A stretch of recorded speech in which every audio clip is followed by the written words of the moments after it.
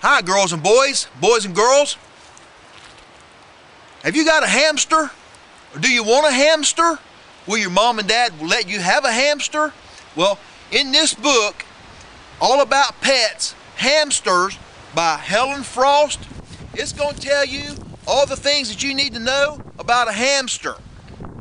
Now, hamsters are little animals, and they got big pouches on the side, on both sides of their teeth there, where they can put food. I don't know if you knew that or not, but that's one of the amazing things that this little book will tell you about, is some things about hamsters. They have little whiskers, they got fur, they need food and water, they need a special kind of bed to live in. Did you know that hamsters mostly run around and play at night?